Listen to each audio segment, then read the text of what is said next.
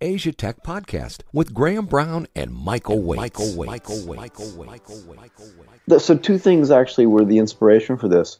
One is I woke up at like 5:30 this morning. I had to be across town, which literally takes me 45 minutes by scooter, by 8 o'clock in the morning, for a meeting. I was meeting with like 7 or 8 people, whatever it was. I was inspired by one of the people at the meeting there, and it made me think about the rest of my day and what I was doing. And I was, meeting with this lady to learn more about her business, which is called SocialGiver. We'll talk about that, right? And then I had lunch, a meeting around lunch, basically. It was like 11 o'clock to sort of after 1 o'clock with a company called TripAlly, which we can get into what they do. And then later in the day, I was taking phone calls from Uteeni, a company that I've helped raise money from. And sort of at the end of the day, I was working with YDIN, which is from a guy that also lives in Bangkok, but he's from Finland. And frankly, interspersed, I was working on a real estate deal in the United States. So I just, and it just dawned on me that I just feel so lucky, because if I look at the job that I used to do before, right, it was all about information gathering, information analysis, and it was all done kind of in real time, right? That's what trading is. And one of the reasons why I liked it was because I really had to constantly learn like new things. But it was one of those jobs at a corporation where everything you do every day could be potentially different because you didn't know what type of information was going to be thrown at you.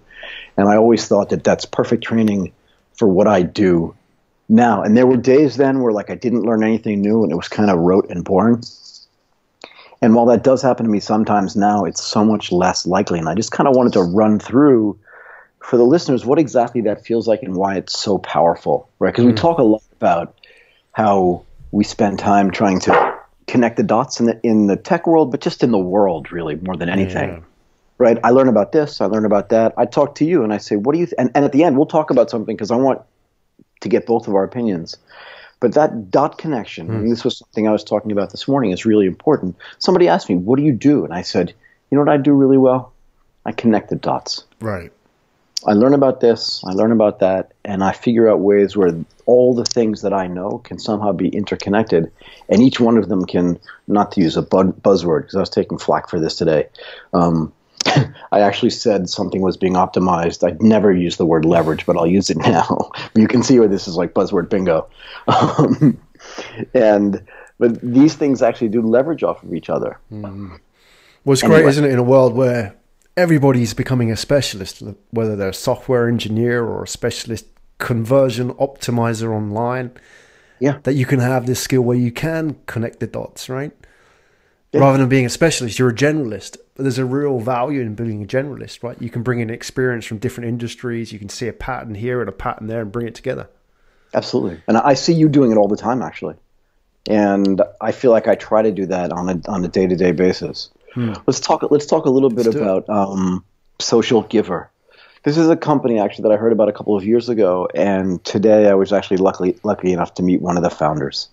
Right. So the idea of this business, right? And I want to talk about everything in the context of technology in Asia, and kind of just combine all the things that you and I always talk about, right? So the idea for this is that you can contribute to social causes via a very well-developed technology platform, enjoy a better lifestyle at the same time, and still give sort of companies and enterprises that are trying to do CSR, right, corporate social responsibility, some of the kind of PR benefits that should accrue to them for doing it. And we can talk about why that matters in a second, right, and how this is different.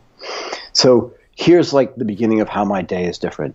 The founder is Thai, and she spent her life kind of growing up all over the world, was educated in Thailand for her undergraduate degree, got a master's degree in England, and spent time working in the corporate world doing logistics and supply chain management, right? And she was actually telling me this morning, she said, a lot of people, and this is where we started talking about connecting the dots, right? So a lot of people ask her, why did you make a career change? Why did you switch from supply chain management to doing SocialGiver? And I said to her, it actually seems to me like not a career change, but just applying all the things you learned in supply chain management. So taking disparately located inputs, helping create a product, distributing that product through logistics, right? And then creating a payment system that allows people to buy that product, which at the beginning was nothing except a group of unrelated inputs. Mm-hmm. And she just looked at me and said, no one's ever said that to me before, but that's exactly the way I feel about this. And that's what I mean when I say I get to sit there and learn and talk to her about that platform, her relationship to it, and figure out really quickly, just based on what she's saying, how it dovetails super nicely with what she was doing before. But let's talk a little bit about this model. This woman's like tireless about, and her founder is as well. He does some of the tech stuff and manages that, right? But her commitment, right, to taking what she calls the excess or the kind of leftover product or services that big companies have and figuring out a way to distribute them in a way that's responsible, but that sort of benefits everybody's lifestyle as well, means I believe she's really hit an inflection point, right? People want to do CSR. People want to give back. Corporations want to get the benefit from it, but nobody really knows how to do this properly. And it turns out that corporations are trying really hard to figure out. And I think their heart's in the right place, right? You can say all you want about how CSR is just a bunch of optics, but they would do better if they could. And she's creating a platform where they're doing better, right? Mm. So it turns out that they don't have enough experience doing this properly. Right? So what does she do? She's gone out and created a platform so that every side, and I said to her, trade, every side of this trade, because I kind of think of most things in that respect, just based on my history, right? But every person that's involved in this benefits. How does it work? So the corporation gets all the benefit of the CSR. They're doing it anyway, and she just gives them a new platform, a new way to do this. The social enterprises, remember, these are not charities, right? These are businesses that want to do social good by earning money and get funded. They do get funded, right, benefit because they get the money that they need, and they don't get it directly. They get it indirectly, right? So people feel good about it. The donors get tangible goods in return for their giving and services in some cases, and everybody feels good about it. Mm-hmm. You know what I mean? So everybody benefits, right? And it's a really modern model of, instead of just saying, you're a rich person with excess, how can I convince you to give to somebody less fortunate than you? Do they see it as a CSR model, or do they see it? I think, sorry, I interrupted you. Go ahead. No, I mean, because CSR is a sort of a loaded term, isn't it? It has a lot of connotations, right? It is. And I don't think that they would tell you that what they're doing is CSR, but in a way they're disintermediating, right? Think about it this. Here's the way it works. Let's just say I have money to give, but I don't know how to give it, and I don't like charity. Okay, but there are plenty of sort of noble causes out there. Mm-hmm. And let's say I'm a big corporation and I'm in the hotel business, let's say. And I have excess hotel rooms that are maybe open seasonally. So I know that I'm going to have, let's say, 5 rooms available at all times during a particular season. I offer them for half price. So I buy it. And one of the conditions of me buying is that the money that I pay for that room does not go to the company, but the company takes it and directly gives it to a social enterprise that fits into a category that I've pre-chosen and pre-agreed with that transaction. Everybody's happy. So the room gets used. The corporation gets all the benefits of what they would get for doing socially responsible things, but really does something socially responsible. And the money that I pay for the room doesn't go to the room, which the corporation doesn't need necessarily because that room is going to be empty anyway. Mm-hmm. Right? And the cost of servicing that room, in my mind, is way less than the price that they're charging for it. We know that. We can run through that for days if you'd like. Right? But everybody benefits because the person who's giving the money feels good.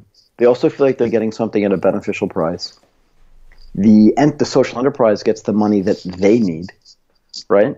And the corporation gets the PR that's associated with CSR, and it's not just optics because they can actually point to a real thing that really gets funded, and the person who gave the money is happy because they get to choose too. So I really like this model, and it's not out there just for charity. This is very important, right? It's not a model just for giving money away. But it's at some point, and I don't know this, right, because I didn't confirm this, but it makes sense to me, right, in the context of the way I like to invest into platforms, right, platforms that build things that other people can plug into. It means that if I want to build a social enterprise, right, so I know we've talked about this, right, one of my friends, Joy, sees a market gap. She's building a business around helping educate children. right? But she's not doing it for free, and she's not doing it for charity. But that's a social enterprise that aims to make money, but does need to get funded as well because it needs computers, travel expenses, and things like that. But the localities are willing to pay for it because they're getting better service than they could otherwise get from whatever their existing sort of educational facilities are. But if the SocialGiver business creates, and I think about it in these terms, a fund on the side that funds social enterprises that are set up to make money, it creates a virtuous circle where they make more money, they get better things to give away, they create social enterprises that need the money, that may create a profit, and people then go out and buy those products, use those products, some of the money gets donated, and then it just keeps going around and around and around. So people make money, but people do good as well. So does the money that comes from buying the excess inventory in something like a hotel chain, does that go direct to SocialGiver? Is that how the model works, rather than go through the hotel chain who then sort of do their CSR thing, right? Nope, it goes to the hotel chain. Right. Right. So like if I can buy, I was looking at the site today, right? You can look at it right now, socialgiver.com, and you can see you can buy a ticket to Phuket for 1,000 baht. It's normally, let's call it 3,000 baht. That money goes directly to Bangkok Airways, according to the site. And then, but Bangkok Airways is booking that as if it's a $3,000 baht ticket. Mm-hmm. Right. So I didn't confirm this, but it's my understanding that SocialGiver will take some kind of fee for arranging that transaction as well. That's the beginning of how this business works, right? So there is a fee for it. But what they're doing is they're giving people a platform, encouraging people to do socially responsible things. And in the process, not just educating them about it, but like I said, giving them that platform for it, but in the process, helping the corporations, but also helping the people give to socially responsible enterprises. But that money goes to the corp first, yeah? Right. Right? Got it. Okay, but so that's the big problem, isn't it? I mean, it's a lot of that sort of excess inventory, which is, sort of time specific, for them to offload that without actually impinging on their existing market. Offloading cheaper inventory is often a challenge, isn't it? I mean, we've seen all those kind of models like Priceline and stuff like that, which never really worked well. Yeah, so again, I worked with someone, and his whole deal was, I never paid more than $100 for a hotel room. Ever. And I went on a business trip with him once. He never had a hotel room booked until literally he was on his way to the airport, and it was never anywhere even remotely close to where our business meetings were. It was the most inconvenient thing in the world. I did not like it at all. But this is different because Priceline was a bidding model. Yeah. Right? Priceline was, you give us a price, we'll give you 20 hotels or 20 sort of things that fit into that category, and we'll give you one of them, but you don't know what it is until that bidding process is done. This is different because it's fixed. Exactly. It's just another way for corporations to allocate, excess at any level. And different companies can have different amounts, but also different things that are excess, whether it's a service or a good or anything, right? Like you could have a sweater that you can't sell. You're willing to discount it anyway, but you give the money for the whole thing directly to a socially responsible enterprise, and it just recycles it within the economy. So it's slightly different than what the Priceline model is. Yeah, and it's hard to do. But again, just because it's hard to do doesn't mean you don't try to go out and do it. And I like it because they don't just want to do it in Thailand. They want to do it in the whole region. But again, getting back to the beginning of this conversation, and we'll get back to this for each of the few things we talk about today. I learned something today. Right? I get to interact with this person who's building something completely different than using the tools that are out there to build something completely different than the normal businesses that I see on a day-to-day basis, right? It's just completely different. And I like the fact, I rush there in the morning on my scooter, I get there, sit down and have this conversation, was there for about 2 hours or so, had that conversation, then I had to completely change my mindset, okay, and then move on to working with a company called TripAlly. We talked about TripAlly in general terms a couple of weeks ago. We did, yeah. We did, didn't we? I don't remember if I actually mentioned the company itself. You did. I did, right? Okay. Exactly. But TripAlly is a company I like quite a bit. I'm going to joke around a little bit, right? Because it's 4 Russian founders that are trying to do something disruptive in the mobile data and telecom space, right? I like it because the 4 founders all have kind of the same name, two Alexis, two Sergeys. It was like their parents had no idea what else to do with their names. And almost every time so I deal with this guy named Alexei Gordienko. He's great. And he's the CEO of this business. I interact with the other guys sometimes when we have technical questions, right? But the whole point of this is I sat with him for 2 hours today too. A completely different business, a completely different mindset. I'm talking to him about potentially raising funds, but also all the things that go along with working inside or working with a mobile telecoms company. I don't like playing guessing games, right? In other words, I don't like when people say, guess what this is or guess what that is. But I would presume that most people who use a smartphone, who use some kind of mobile data, don't understand how that system works at all. Do you think that's fair? Yeah. Yeah, it's magic, isn't it? It just happens. It comes to your phone and you don't need to ask any questions. Yeah, I mean, I think it was Louis C.K. who said on the Conan O'Brien show, I don't remember, but it was a couple of years ago, he was like, you see people getting really mad, right? Like on an airplane when it's flying, like when it's late or whatever. He's like, you're in a tube in the air. Yeah. You're going 12,000 kilometers away. Stop complaining. Or when people complain that like their cell phone is too slow, he's like, it's going up into the heavens and coming back down to you. Just relax. Okay? But that's about the sum total of stuff that people know about how their cell phone works, right? But so again, for me, I go from social enterprises, how to turn that into a business, how to maybe build a fund around it, and how to do that, to sitting with a guy who is literally going through things that, again, I'd never learn and never get to know otherwise. It's like almost like a completely different day, right? Like you don't know, you know, right? If you live in the United States and come to Thailand, or if you live in Europe and come to Thailand, how do you get data? You're roaming, you're doing Wi-Fi. You don't know how any of these things works. You wonder why, like, why is AT&T or Orange's relationship with DTAC, right? How does that whole concept work? I had never even looked at a schema, and I could throw out like terminology for you. What are the key parts of that mobile network? Like, what's a VLR? Nobody knows, right? But that's the location register for visitors coming in. There's a very specific place where all that data gets saved. I didn't know that. I just figured, I don't know. I don't even know what I figured. But I get to sit with Alexei and I get to learn all of these things that I never would have known before. And that's one of the reasons why, like, I keep kind of ending up in the same kind of job where it's not sort of automated and rote factory work, but I get to wake up every day and see things that are new and different, right? And we'll come back to this. There's another company that I want to talk about that's trying to operate in the travel space. And that's really what this is, right? If I travel, how do I get data?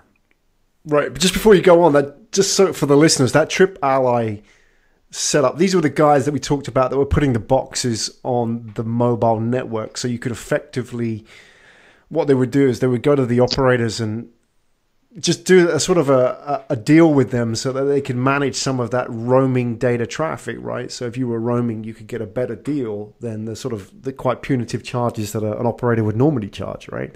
Right, because as I was saying earlier, right, or a couple of weeks ago, I'd never seen the schema of like how a mobile telecom operator worked. I didn't know, right? So I just figured when you came into a new country, you just started using the data right in the country where you were, and then you just got charged like an extra cost for it. Very similar to the way, the Bell system in the United States used to work. If you called from Connecticut to Ohio, it was just going over the same company's pipes, but for some reason it was what they called long distance, and they just charged you extra fees for it. But the reality is that that's actually not what's happening, right? You log in locally. This is the way it works now. You log in locally. There's a way that they kind of confirm your login. They do some verifications, and then they send you back. This is why it's so expensive, and this is why there's so much latency. They send you back to your home network to get your data. Right, so it's really interesting, and I never even thought about it and didn't know about it. But yeah, what they're doing is they're putting a box here, and that box is saying, okay, just for our travelers, just for people coming in, visitors, right? We're going to have a new register. It's going to connect directly to this network. It's going to get authorized. It's going to bypass sort of all of our roaming agreements, which is why it gets kind of technically complicated, right, and slightly legally complicated, but all these things, you can get around them. And that's why the data's faster. It's more consistent, and there's less latency. And that's one of the things that makes this business so interesting to me. But again, now I can actually have this conversation, and I can look at a schema, and if I'm talking to somebody at the mobile operator or an investor who's thinking about investing in this business, I can casually have a conversation about this and probably get 70% or 80% of it right, which is 70% more than I could have gotten right a month ago. Mm-hmm. Right. And every day that I spend with Alexei, and I spend a couple of hours with him every day now, because whenever I'm working with a particular company, and I am working with Alexei to help him on a bunch of things right now, but whenever I work with a company like that, very specifically, I spend at least a couple of hours every day with them. Like I said, today was 11 to 1 or 11 to 1:30, just going over a bunch of things. I was giving him essentially a punch list. And we can talk about this too, right? One of the big things that these companies need to know, and this gets back to one of the things you and I talked about a couple of months ago, and that was, how to raise money and what were the important things to raise money, right? We talked about the 5 important things, and we still, have people do that and listen to that masterclass. But to get into slightly more detail, I went over an entire due diligence list with him, heavily detailed, right? Which we break out down into individual folders and create like a data room for him, so that from now on, when he gets introduced to a venture capitalist, high net worth individual, or even an institutional investor, all of the data is pre-organized. And we know before we go and talk to a potential investor that all of the data is already well organized, and that everybody gets the same thing, if that makes sense. Yeah. Right? Because even though there are no laws around data dissemination like there are in the listed markets, we want to make sure that we're dealing on an even playing field and that every investor sees the same information.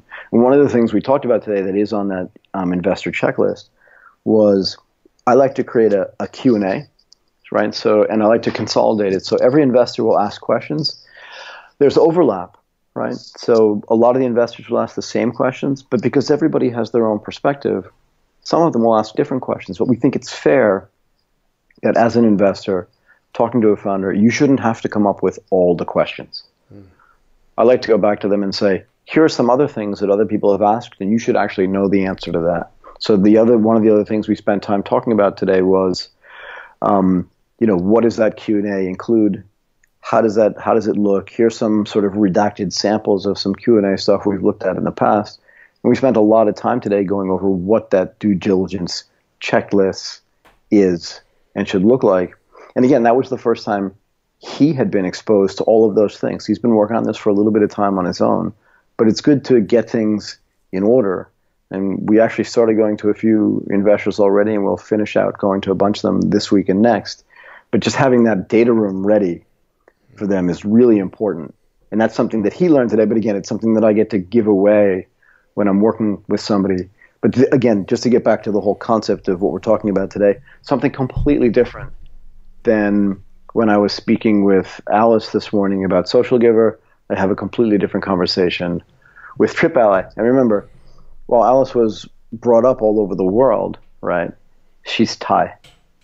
Right? So she views things from a particularly Thai perspective, and some of the other people in the meeting as well were also Thai. So that part of the morning was Thai.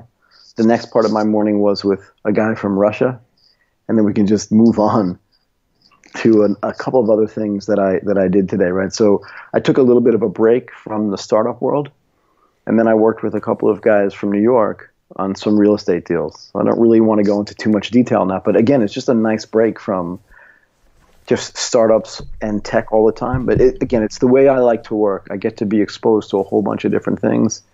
Every day gets to be different, right? Real estate in New York or new real estate in Bangkok? No, real estate in the United States. Right. Yeah. I'm happy to go through it with you if you're interested. Well, I'm a real estate guy, but I mean, I like the perspective of, because they think differently, right? Real estate investors and tech investors, they've got different rules and a game that they're playing. I mean, there's a lot of similarities, right? But they can learn a lot from each other for sure.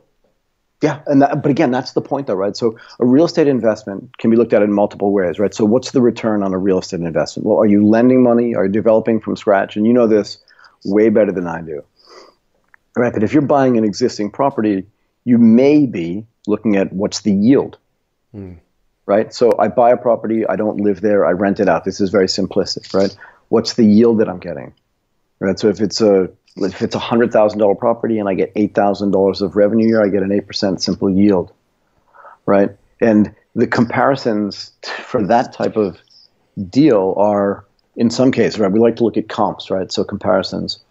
What can I get if I just leave my money in the bank? What kind of return can I get if I just take a government bond, which is essentially guaranteed depending on which country you're looking at? What's the spread for a corporate bond over a government bond? What are the returns there? And how do I get compensated for the risk I'm taking? Because corporations need to earn money. They can't tax people to get revenue, which is what most governments can do, right? And then you go to high yield bonds. Again, this is all very simplified, right?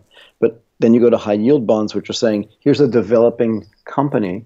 It's almost like raising capital in the non-listed markets, right? It's almost not like an IPO, but it's like raising money from investors in the startup world. Those people want to get a much higher return. So their comps are completely different. But you're right. All the things that I learn about when I talk to even SocialGiver and about the return basis for the socially responsible companies. I talk about the disintermediating the mobile business. What's the return going to be like there? How big do we think that business can be, right? So how many people can potentially use it? What are they willing to pay for it? What's going to be my return on investment?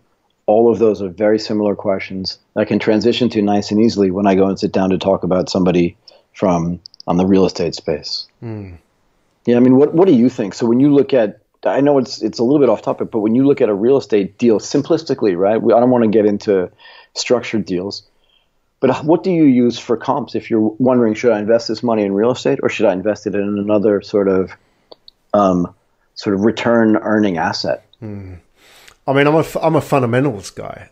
I like looking at the fundamentals. So which means what? Well, so for example, if you would take a real estate, let's take, for example, Japan as an example. The basic fundamentals of population. We talked about this before, 125 million people going down to 85 million people. So 40 million people out of the market over 40 years. I mean, to me, regardless of the current yields on properties here in Japan, I think, well, this is not sustainable, right?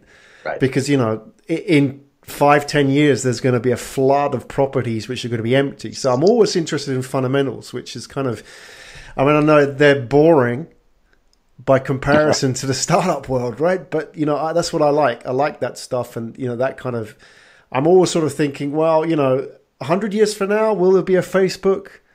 I don't know. Will there be a Snapchat? I don't know. But I know for sure. No. I know for I'm sure. gonna say no. Right.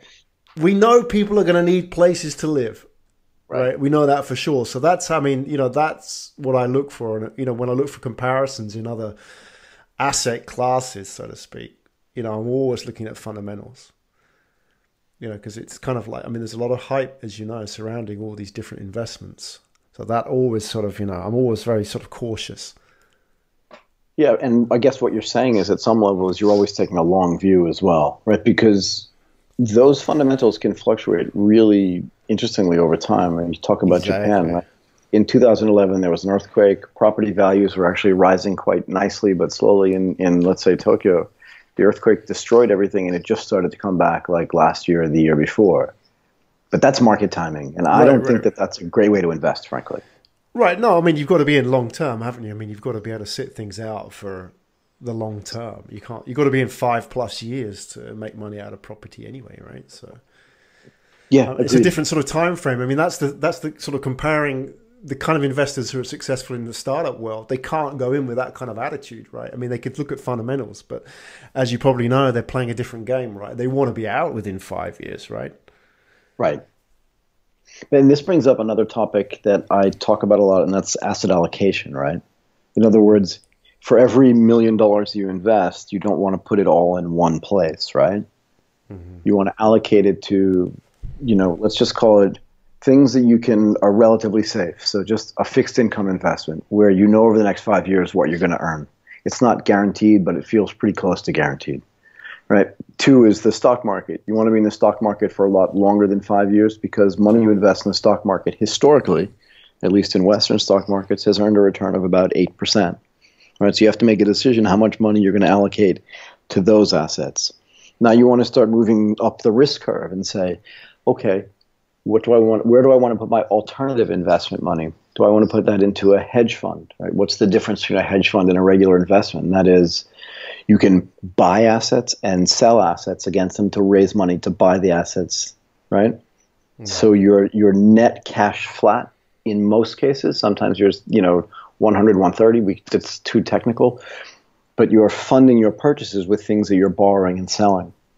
How much money do you want to allocate that? And then you can move even further down the curve, and that's into really high yield investments, and that also includes startup companies, right? So one of the things, just to get back to, what was I doing today type of things, and why do I love doing this, is because I get to have these types of conversations as well. Right? When I talk to investors about what they're investing in, they say, do you think I should put my $500,000 or $1 million or $2 million into this investment?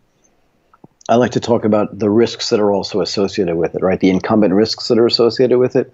And I try to understand what their asset allocations are to make sure that even if they desperately want to invest in something, that it actually makes sense for them to do it as well. And this comes straight out of sort of years of listening to KYC speeches, so know your customer speeches at Morgan Stanley and Goldman Sachs. Right? And that's where that kind of training comes in really handy, because I don't want to see someone take their last $500,000 and lose it because they wanted outsized returns. I want to make sure that their investment expectations are heavily related to what they're likely to win or lose based on making that investment, if that makes sense. It totally makes sense. This whole idea of, working between different industries. I mean, like what you were doing today, you're talking to startups, you're talking to very technical startups, people in the social space, and you're talking to real estate investors. I'm just curious about the transferable knowledge there. I mean, if you were to sort of take the best real estate investors, the best startup investors, the best startup entrepreneurs, and you switch them round. So you got the real estate investors to invest in startups, and you got the startup investors to invest in real estate. I'm just curious to know, from being of the position where you're in, where you can see from the outside, and you've got this sort of transferable knowledge, how would those people do in each industry? Do you think the best real estate investors would be successful in startups and vice versa? Do you think it's that transferable? Is there sort of a common core which you see when you sort of work between all these different industries? I hate to do this, but I think the answer is yes and no, right? Because it really depends on the individual investor. But I think the biggest lesson you can learn when you're making any type of investment is risk management. And I think if you understand the risk management side of making that investment, then your ability to determine what the risks are and what the returns are should be pretty strong, right? So again, I was talking to somebody else about this yesterday or the day before. The whole idea is that everything in the world is related, everything is related to finance and technology, right? And why is that? Even somebody who's doing barter has to understand, what am I giving you and what am I getting in return? And at some level, that's finance related. So if you can understand the balance sheet and the income statement for a real estate investment, and you can do pro forma analyses and projections for a startup company, and you can make sure that those projections are reasonable and you understand the risks that are associated with it, it's very similar to, going into the west coast of Myanmar, where there are no resort hotels, and saying, this is a beautiful piece of land on a beautiful beach. People will come here. I'm going to build this, and here are my expected returns. But there's no difference. Well, not no difference, but there's a small difference really between building a startup that you don't know if anybody's going to use, and building a hotel on a brand new piece of property in a country that no one's traveled to before, for whatever the specified or implied dangers had been. But as long as you understand, like you said, the fundamentals of that market, right? And this gets back to the thing that I like to talk about when making investments, right? And here's part of the commonality, right? Is, are you investing in a product that everybody needs? Or do I need to convince people out of nowhere that they need this product, right? So, the iPhone was the perfect example of this. Do you want a computer in your pocket? Yeah, I think most people are going to want that, even if they're not asking for it. Right? This was the big Steve Jobs trope, and that was, I don't want to do consumer studies because they don't know what they want. They only know after I tell them. To a certain extent, that could be true, but the whole concept is people will need this, right? It doesn't mean that you can't invest in a business for things that people don't need, right? Like Instagram. If the world just died tomorrow and Instagram wasn't there, nobody would care, really. But when you travel right now, you need mobile data, full stop. You just need it because there's no other way you can communicate with your family, your friends, your home office, and all the things you want to do require you have access to data. They just do. Okay, so I don't need to go out and convince people that you need mobile data. I don't need in reverse, I don't need to go out and convince people that there's excess into corporations and that excess can be used for social good. I don't need to really convince people about that. They can see it pretty much themselves. I need to give them a proper platform to do it. But I do think, as you were saying earlier, that you can take investors from disparate verticals and switch them around, and in enough time, if they're really great investors, really great, right, they should be able to figure it out. Right. I think it was Warren Buffett who said, I don't like to invest in technology because it's too complicated and I don't really understand it that well. And yet he went out and bought a decent chunk in Apple. Right, exactly. Right, when that was in trouble. And he also, during the financial crisis, he went out and bought a massive position, a $5 billion position in Goldman Sachs. Yep. Did that for two reasons. One, just to tell the market everything's going to be okay. But two, because in a very complex business, he saw an opportunity, okay? But just like you talked about with the fundamentals, when he went out and bought, I forget the name of the railroad company that he bought, but the whole idea was goods are still going to move around the economy, and the most efficient and easiest way to move them around is not by plane, it's not by truck, it's on fixed rail. And he went out and bought a railroad company. It's one of the best investments he's made recently. I mean, that's recently. It's probably 15 or 20 years ago. But the whole idea was he just looked at ongoing fundamentals. It didn't matter if it was e-commerce or regular retail. Someone's going to bring something to a port and have to ship it somewhere else. And if the economy is going to grow, then rail traffic is going to grow. And he wanted to run, because that's a network. It's just like the internet in a way. He wanted to be part of it. So yeah, I do think there are transferable skills from an investment standpoint, from one realm to another. And I think the biggest one, like I said, is risk management. But the other one is like just understanding where you think things are going to go. And maybe that gets back to your fundamentals. What do people need? And how is that going to manifest itself? And those are the things in which you like to invest. Yeah. Well, that's really fascinating. I mean, it's fascinating from the perspective of being able to sort of move between these different sectors, right?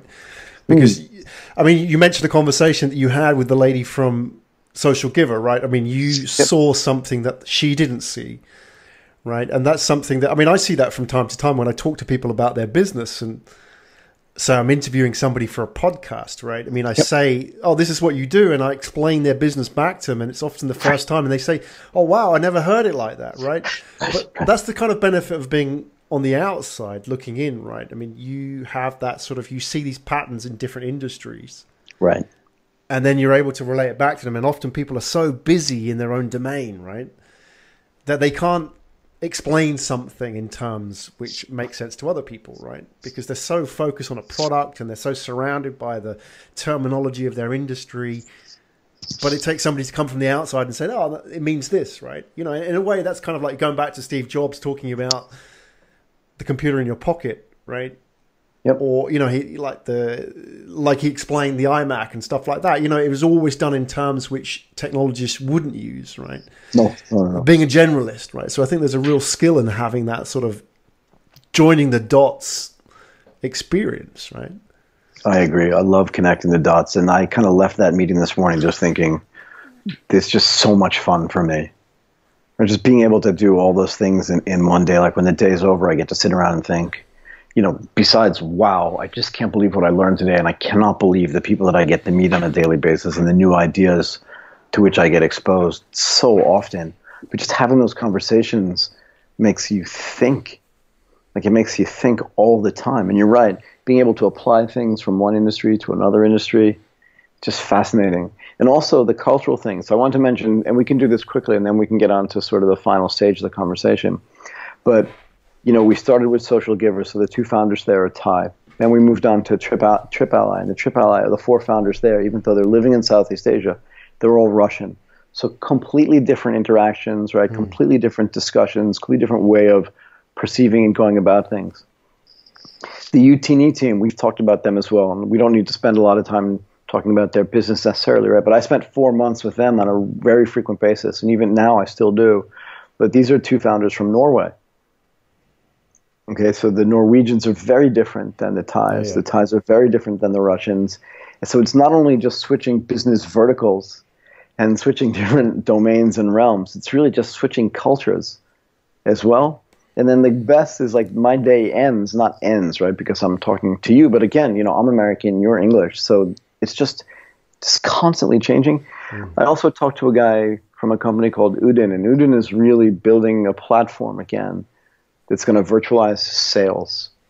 We can talk about that under separate cover. I really love that business too. But he's from Finland. Okay, so today I deal with England, Finland, Russia, Thailand, and Norway. Right. Because you're dealing with so many. In a way, you're sort of joining the dots between all of these and seeing a common. I know you say they're different, but there's a commonality as well, isn't there? Which you're dealing with entrepreneurs or investors who, within their own cultures, probably have more in common with you than people within their own country, right? Potentially, right? Because of the verticals in which we're dealing, right? Right.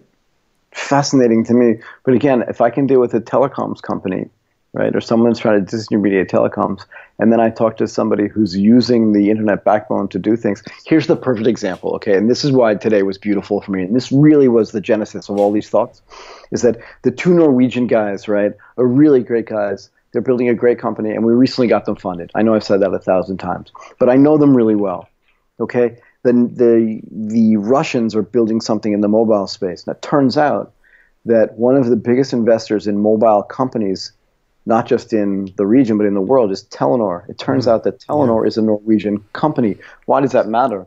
Well, here's the dot connections, right? So Telenor is, not Telenor, but Norway is a country of 5.5 million people. So, and that includes everybody, right? So if you talk about like the work age adults, I don't know how many it is, 50% of that, 2.5 million people. If you talk about senior management, now you're getting down to like 700,000 people. Super senior management, 200,000 people. Like the universe is small. So if you can connect dots between mobile telecoms, like all these things, and put them together and say, hey, Tom, can you tell Sergey, whatever, to meet this guy, Bill? It just, that all works. And they would never know each other otherwise. And I love doing that. Right. And my experience with, I've worked a lot with Telenor over the years, and people who work for Telenor, maybe it's a Norwegian thing, or they stick with Telenor throughout their career, right? Which is sort of so rare in this day and age. People will work for Telenor for 20, 30 years, and it's a global company as well. It's everywhere. It's, it's got like ownership in like DTAC, and it's in Pakistan, Bangladesh, and everywhere, right? So. Yes, it is. And okay, and we can do this. So I bet if I ask a normal person, like, how big is Bangladesh, right? And tell me an important internet company in Bangladesh, they just draw a blank, right? Right. And I won't do the thing to you is, do you know this, that? But like Bangladesh is a really large, high population country. And it actually has a very successful and very vibrant startup scene there. And Chaldal is the biggest online retailer, which started in the grocery sector because everybody buys groceries and they're branching out. They want to be the biggest e-commerce company in Bangladesh. And I was introduced to the founder like 3 years ago. So that's, again, just connecting the dots. I wouldn't know anything about Bangladesh. And there's nothing wrong with it, but it just sits in a place that's kind of squeezed in between a bunch of other really large countries. So it kind of gets missed sometimes. But I just bumped into the guy one day. I heard about his company, and I've been following it for the past 3 or 4 years. But again, it's just the luck of what I get to do every single day. Now, with what you're doing, Michael, my question for you is this, is that how do you consciously go about making value out of that network, those dots? Because, it's something I think about as well from time to time. You can build up a really valuable network in different industries. And it might not be obvious how these guys over here connect with these guys over there, and, this meeting from 3 years ago, and you can easily forget about this stuff. How are you consciously going about that? Because I can imagine there's listeners who have extensive networks and, they have experience that they've built out over the years. It's a very sort of fuzzy, intangible value, isn't it? That you can know all these different industries and different companies and so on. How are you consciously going about that and saying, right, there's value here, I can connect these people and so on? Are you actually sort of going back through your Rolodex and scanning through this stuff, or you sort of approaching meetings with some different kind of angle to the average person doing this? So it's a really good question. I like to be as organized as humanly possible. And when I'm organized, it means that I write things down. And I actually still like to take physical notes. So when I'm in a meeting, I may take out a pen. And that pen may be digital, right? But I do write with my hand. I don't often take most of my notes on a keyboard because I feel like my brain doesn't register everything that I'm typing, but it will register everything that I'm writing. And at the end of the day, I will go through everything that I've done. So I do what we're doing on the phone right now, kind of at the end of every day, is who did I meet today? Why did it matter? What did I learn? And how can I apply that to something else? And if I have kind of an epiphany moment where I'm like, wait a second, they're doing this thing and that's going to help that other team, I'll make a note to myself. And I actually put it in my calendar. You know how like you have these places in your calendar for like an all-day event? I just put a note in my calendar. Make sure you connect these people. And if I don't do it on Tuesday, I'll move it to Wednesday. And if I don't do it on Wednesday, I move to Thursday. So I don't keep a to-do list per se, but I keep it in the calendar because it's something that I look at every single day. And if you go and look at my calendar for any specific day, the time is like perfectly blocked out. Like almost nothing that I do is by chance. And the other thing that I've done is, so again, a really great question, but I spent 3 or 4 years kind of building up this network and then stopped and took stock of it and said, okay, how can I best benefit everybody else who's in this network by using that connectivity? And how can I get more focused on to whom I speak and what I do?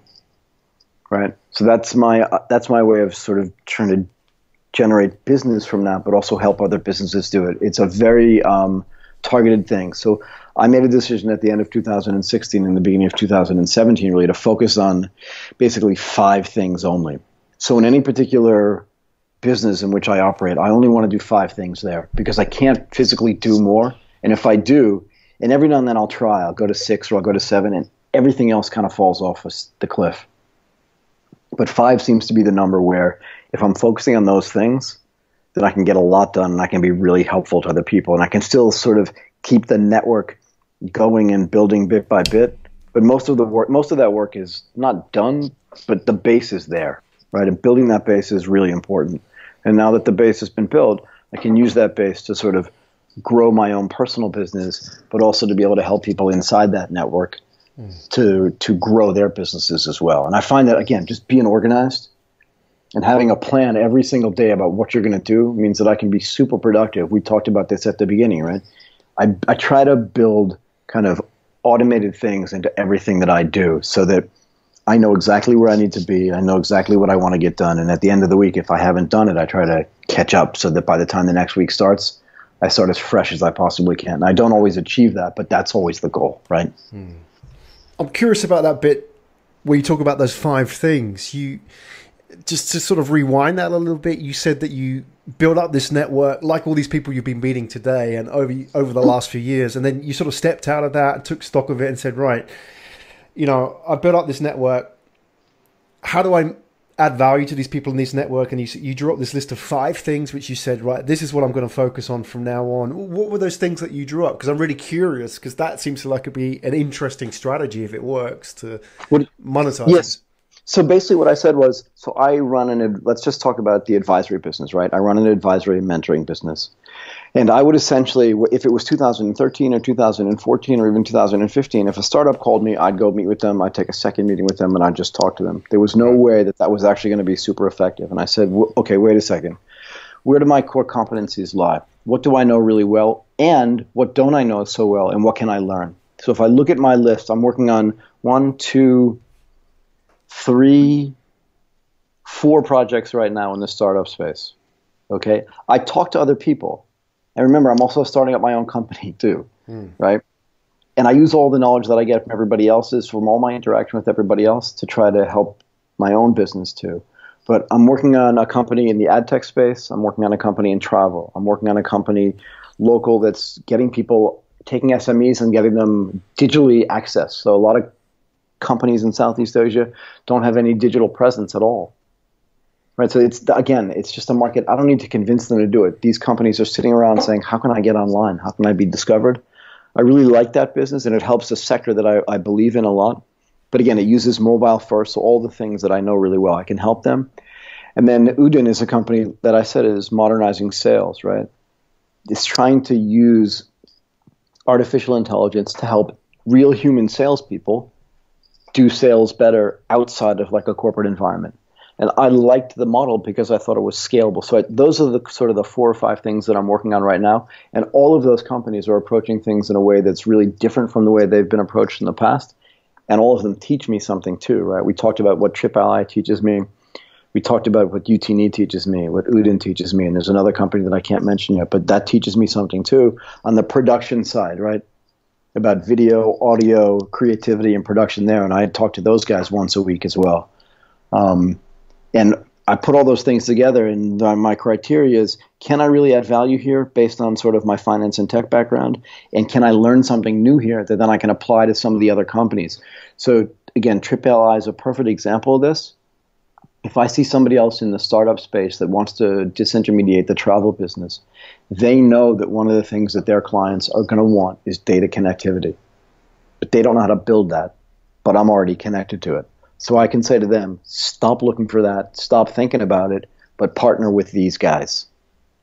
It helps both of them because then they can consolidate their services together and both of them get to be bigger and they can just focus on the things that they know best as opposed to having to worry about building ancillary services. Because remember, what my main service is for me may be an ancillary service for you and vice versa. And if I'm sitting and advising both of those companies, I can convince them right away. I know someone who does that really well. Don't try to build that because they're going to build it better than you. But you should definitely partner with them. And they need you too because you have access to their potential customers, but you can't build what they're doing because it's highly technical. You should partner with them too. And when they meet each other, like, this is great. Thanks for the connectivity. But being able to do that, again, is the essence of everything that I try to do. But again, that's why I keep it small. Right. Okay. But the other thing, sorry to interrupt you, but the other thing that's really important is I almost never, I don't like to use never and always and stuff like that, but I almost never turn down a first meeting. Right? Because I don't know. I just don't know what's going to happen. I don't know what the investor's like. I don't know what the founder's like. I just don't know. Even if it's in a sector that makes no sense to me, I sit there and I just listen and I try to learn and I say, okay, I can't help you now. But maybe in 3 months when I'm done doing this thing, I can help her. I just say, I really can't help you. And I met a founder like that a couple of weeks ago. You know, I had lunch with him. I gave him a ton of advice. He knows who he is. So if he's listening to this, he'll know exactly who I'm talking about. But I just said, like, I can't help you. And at the stage where you are, you need to do these, 3 things, whatever they are. And if you don't do them, it's not going to matter whether I help you or not. Kind of thing. Yeah. I mean, it sounds like we talked about before when we talked about VCs and funds, we talked about people like Benchmark as a sort of a role model for investors. And I think what you're doing is what many startup founders would want from a VC or some kind of investor, but often they don't deliver, do they? I mean, they all kind of think that when the investor sits on their board, they're going to get that door opening and that advice and that sort of hands-on joining the dots, but it so rarely manifests because, especially with these VC partners, they're so busy, stretched between a number of different investments, right? And they can only spend they're sort of skimming through their relationships, aren't they? Mm-hmm. Because that's their model. They have to be across like dozens and dozens of investments to make the whole thing work, right? They can't sort of be focused on 5 or 6. So it's just interesting the way you're doing it, and that's the sort of where you seem to be doubling down on those kind of commitments so that you can give them a bit more quality and a bit more personal relationship, which doesn't seem to be the norm in the investment world, right? And that's part of, I think every investor has to have like a differentiating factor. And I'll use one of the terms that you use, right? I have to look at the fundamentals, but I also have to take a long view on this, right?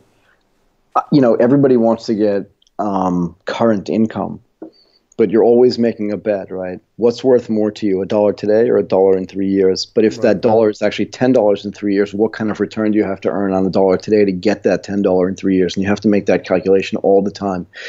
But the other thing that I learned when I was working in the world of finance, all my previous jobs or my most recent jobs were doing portfolio trading.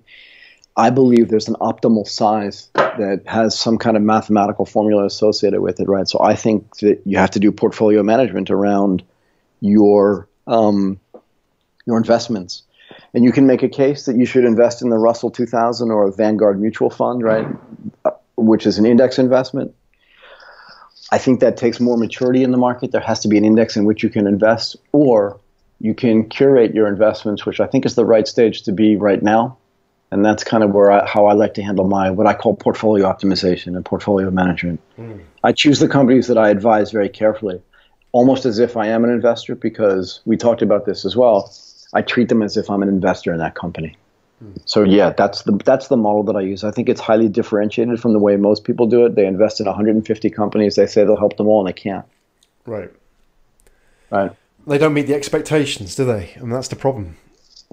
No, they can't do it, and then they don't realize what each one of those individual companies is doing. But if you want to go through like the list of projects that I'm working on right now, I can pretty much tell you, like if the CEO had a problem and walked away, but the company was still viable, I could probably run like 3 or 4 of these things.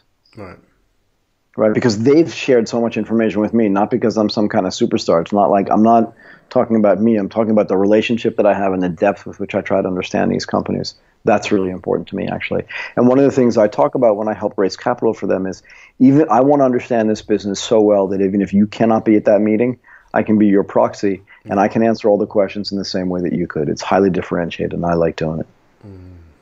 So what, just out of interest, what kind of an investor does it take to make that work? Because there must be a lot of people out there who are angel investors, want to be angel investors, people sort of floating in that scene who have either success or experience of being involved with startups, but maybe don't know what is the best model or the best way that suits their personality, right? Because I think, investments match personalities. That's really important, right?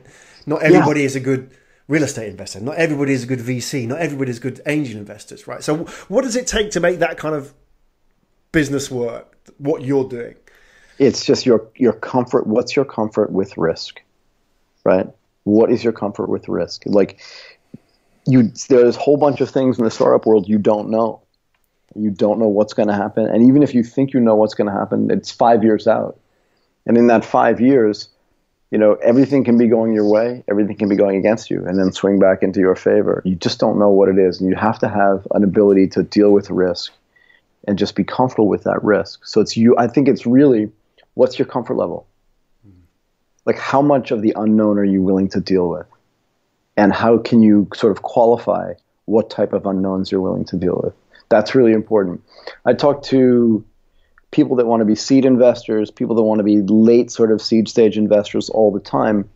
And we talked about this in another context, but they'll say, I won't invest in this until I see more traction. And my response is always, you're not really qualified or comfortable to be a seed investor because by definition it has no traction. So that's just one example of it. We could talk about many examples. But the answer to that is, what's your comfort level with risk? That's it.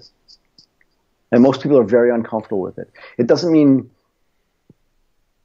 that they haven't taken risks before, but the risks that they take have outcomes that they understand. Right. There's a difference, isn't there? I mean, if you're an entrepreneur building a business, that's a risk. But, being an entrepreneur who's then willing to lose 100,000 of their own money, that's a different level of risk, isn't it? So they may be comfortable with one and not the other. Right, and not moan about it, right? I mean, we talked about this a lot. My first couple of investments in the startup world did not go well. We don't spend a lot of time moaning about it, but what we do is we do a postmortem and we learn.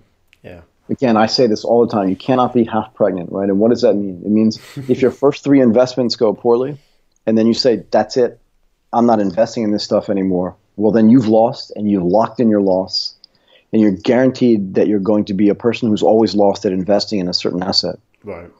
But if you sort of take a step back and say, okay, what did I do wrong? What can I learn? How can I invest better going forward? It's just a process, right?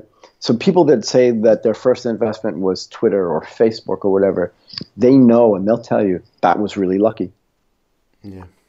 But they still try to do a postmortem, try to think about why did this work? What did I learn and how can I replicate that? And that gets back to this whole concept of risk management as well. It's fascinating. And there's one thing that you do which I really, admire is that you are involved in projects which are very multinational. I mean, you talked about the Russians and the Thais and the Finns and the Norwegians and so on. That seems to be a recurring theme in what you do. And I wonder as well, is that, is there something there? Because you know, it's like in sales. I mean, I was a sales guy. We talked about your experience, you know, selling, whether that was sort of before where you were doing the car, I think the insurance company, I can't remember the exact story, but we talked about it in the other issue, right? But, you know, whatever it is that I think you attract a kind of customer or a kind of client that is emotionally on a similar kind of level to you. But there's this sort of common riff in the kind of deals that you're involved in where these people are sort of from the outside, from different countries, right? Moving across different boundaries and so on. So that's a really fascinating theme. And something I can never really put my finger on, but it's something that you're involved in. So I'm wondering how you see it and how you sort of articulate what you're doing there.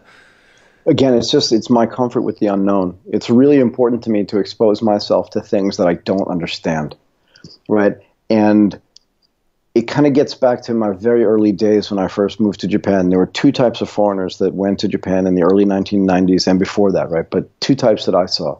One's with an open mind and one's with a closed mind, right? The people that went to Japan and said, why don't the Japanese, and this is true for any country, right? It would have been the same in France if we'd all been in France, right? And the questions would have been different, but the types of questions would have been the same. And they went something like this, right? Why don't the Japanese just start using a fork and a knife? It's so much easier. I don't understand the chopsticks. Like, I don't understand it. Whereas what I would look at and say, sheesh, I wonder if I'm using these chopsticks properly, and what can I do to better about how to become more knowledgeable about this local thing? Because the more I know, the more that I can apply whatever that learning is, again, connecting the dots to things that don't seem related, but are super related. Right. So for me, any exposure that I can have, like you can make generalizations. We used to do this as a joke when we were kids about any, you know, group of people. Put them in any category you want. You can make those because those are the most prominent features of those people, whatever they are. Or you can sit around and say, I'm going to get over what I like to call the other side of the mountain mentality and just go to the other side of the mountain and see what they're doing there, because maybe they're farming better than you are. Maybe they're raising their livestock better than you are. Or maybe they're just building better technology than you are. And to me, when I can meet people from different places and different countries, all it is a massive, it's like paying no tuition and getting to go to grad school. Right. But that's the way I look at it. Yeah. But you've got to sort of, I mean, you talk about meeting people, but you've got to sort of step outside your own, or step off your own turf first, haven't you? You've got to leave that stuff behind to be able to meet them, right? Yes, I do. Fascinating. I do. And also, it's not just, you and I talked about this, our previous two episodes were like female entrepreneurs and, you know, women in tech and women in Asia. I think it's really important. And I talked about this a couple of weeks ago at the ACAN Asia meeting, and that was, you know, you have to look at things from, you know, both genders and multiple cultures. If you can do that, the benefit to you is almost better than the benefit to the people that you don't know. For sure. Because I'm doing it on purpose. Like, I'm actively seeking that out. What can I learn from these people? Right. But you're putting yourself out of your comfort zone, though. That's the fascinating thing, isn't it? Because that's kind of, you're, in a way, if I use the word naked and vulnerable, right? But that's kind of where you really learn, right? I mean, it's like how you learn a language. You only learn when you get out there and you walk into the store and ask for something and make a fool of yourself. Right. You know, but this, you make a really important point. And I don't want to take up too much more of your time tonight because we've been talking for a while. But I learned, actually, you know, you see little kids, two-year-olds and 3-year-olds. You have children. You know this, right? They'll just come out with words. They don't know what they mean. But and sometimes those words are bad.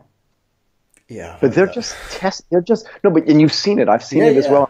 I remember, dude, they'll say whatever that word is and just wait to see what the reaction is. And they're not trying to be, you know, pissy or impish. They're just going, I wonder if that means what I think it is. And there's no way to know until I test it. And that's kind of the way I look at this too. I sit in a room filled with Russians or a room filled with women or people that cultures that I don't know. I sat in the room with these Norwegian guys for the first time and I was like, I have no idea what I'm up against. Now I kind of know. I don't know. Yeah. It's fun. Yeah, definitely. Love it. Oh, there was so much more to talk about. It is. But we got to do the surprise. That's a big surprise this week because it's quite a big one, isn't there?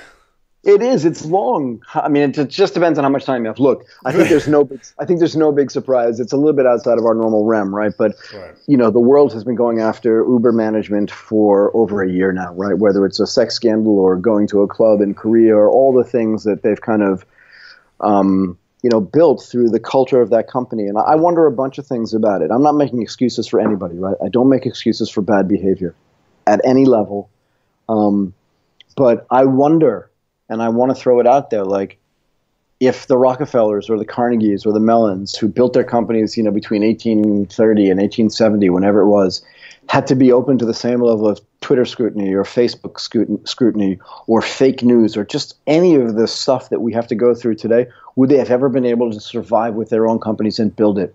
Right? Yeah. You saw Carnegie in the middle of building U.S. Steel, woke up one day and was like, oh my gosh, I can't believe what I'm going back to, where was he, from Ireland or whatever? Like, I got to get out of here from Scotland. I got to go back to Scotland for a while because what's going on in some of those plants is really driving me nuts. I'm going to leave that for that guy Frick to do because he seems to be pretty happy doing it. kind of thing, right? Right. But now you have, this is really interesting, but now you have, Kalanick, and he had a tragedy with his mother got killed in a boating accident, something less. So it's all like coming together. But look at who's like kind of taking over. You go and you read the New York Times and you see Arianna Huffington, right? So the founder of the Huffington Post. Yep. But look at the motley crew that founded the HuffPost with her. Yeah, exactly. So Andrew Breitbart, who's I believe has passed away. Yeah. Right? But he was the founder of Breitbart News, which frankly, when it was founded, wasn't kind of what it is today. Yeah. Ken Lehrer, right, who has been, if you listen to the man talk, I think I might have mentioned him last week, a completely even-handed, even-minded, deeply intellectual, very private man, was also the founder there. And then Jonah Peretti. Jonah's the founder of BuzzFeed, and he was at the what they call HuffPo, right? And was working on BuzzFeed, which is a new way to sort of distribute media for a while. And they were like, yeah, go do that. It's fine. Because you're going to go do it on your own. You might as well go do it. But I think it's interesting that Arianna Huffington is now starting to have a whole bunch of influence on the Uber company. And like I said, we could probably do multiple episodes on that. But I don't think it's a big surprise that with all the things that were going on in senior management, that Kalanick is kind of going to be out, even if they say he's not. But something had to happen, right? It's a company that's like almost over-followed in a way. Yeah. Well, isn't it funny, isn't it? I mean, we talk about a technology industry. We talk about, the billions that this company is involved with, just in terms of valuation and investments and so on, and all the kind of business models that hang off that company. We talk about Uber Eats and all this kind of stuff, right?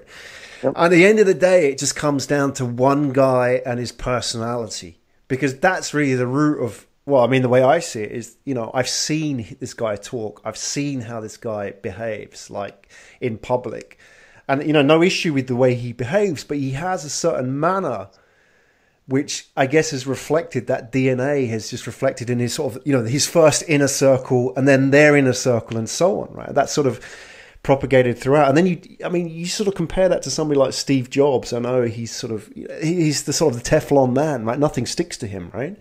If you compare Steve Jobs and Bill Gates, one guy is held as a genius, yet one guy has donated virtually all his billions to charity, and and Bill Gates can't do anything right?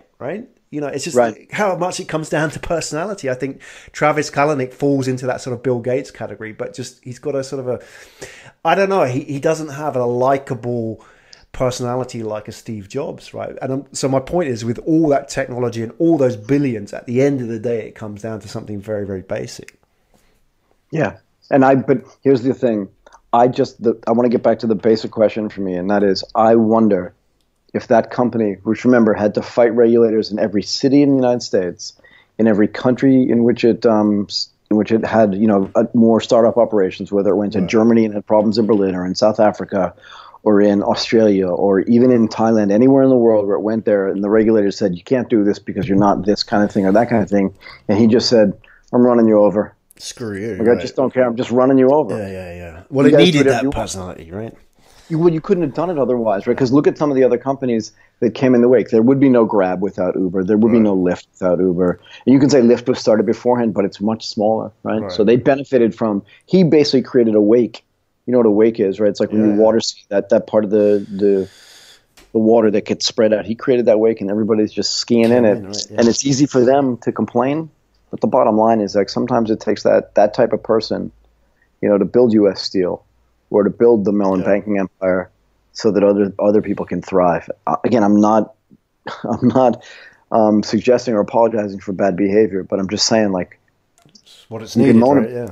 But sometimes sometimes that happens. And, back in the day, Steve Jobs took a lot of flack as well. It's interesting to me, like how some people go from really poorly liked person to a saint.